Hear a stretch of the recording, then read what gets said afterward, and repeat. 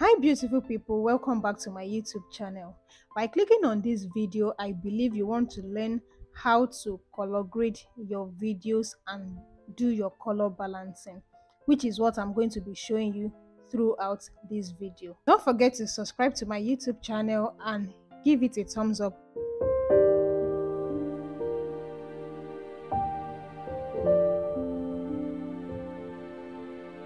Color grading is like giving a makeover to a video or images by adjusting their colors to make them look more appealing or to create a certain mood to that image or video.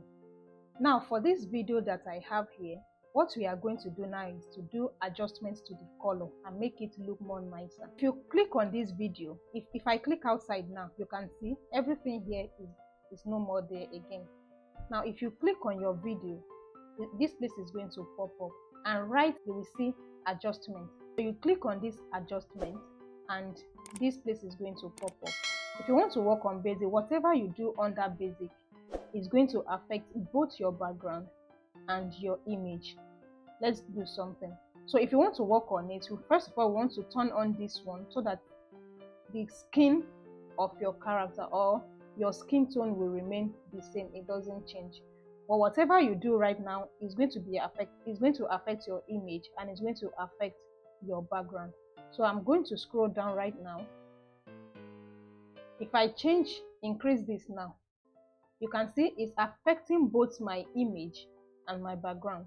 If I increase this here, it's affecting both my image and my background. So what you are going to do is to play around with it in a very gentle way. Let's just do something like this. You can turn it down a little bit, change the pink, and everything you do right here is going to affect both the image and your background. So if you want to adjust the color in a way that it doesn't affect your image and the background, so come right here to HSL. If I click on green right now, this green, you can see here we have green right here. If you reduce the green or increase the green, did you see the effect on the green? The green is now very bright. Let's turn it up a little bit. You can see that the color is only affecting the green and not the image. If you click on this red right now and you increase this red, it's going to affect, watch the red on my dress. It's going to affect only the red. There's red on my lips, the red has increased. The red on my dress, the red has also increased.